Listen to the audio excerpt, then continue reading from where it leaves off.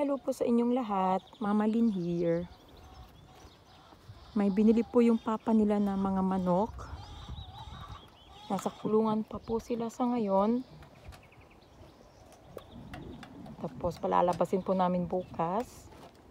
Bali, i-adjust po muna namin na ito ang bahay nila. Baka kasi po pumunta sila sa ibang bakod. So, anong mga kulay? May puti. At itim. Wie viele kayo lahat? Papag ikaw? Bali, 5 po ang binili ng papa nila. 2 puti at saka 3 itim. Yan po sila. No, Laila? It's good? Yes. Magtisuso papahin. Ganito po laging ginagawa namin pag bagong bili. Kinukulong po muna namin sila. Nag-a-adjust muna sila. Tapos, after 1 or 2 days, saka namin sila palalabasin. Dito naman po lahat yung pagkain. Saka, mayroon din po silang inumin. Yan po. Ay, hello. Yan po. Na, yung isa po, tumakas. Hanapin ko lang po kung nasaan. Sabi ni Kayla, nandito sa may tubig. Ayun.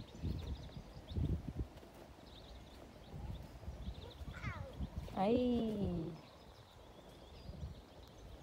Yun po yung isa. Pok-pok! Pok-pok-pok! Kamusta? Tapos yung iba pang mga manok. Kalat as usual. Tignan po natin kung ano mga ginagawa.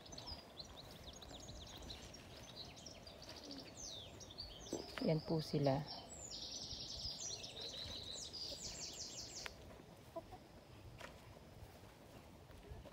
Na?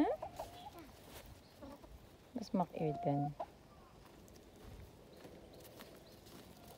Kung ba si Dama, and close na. Yan po sila.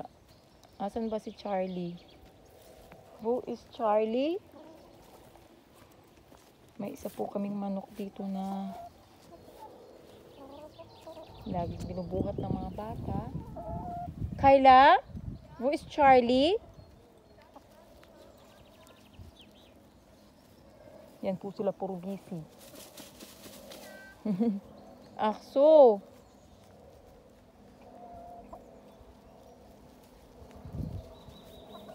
Saig sumal.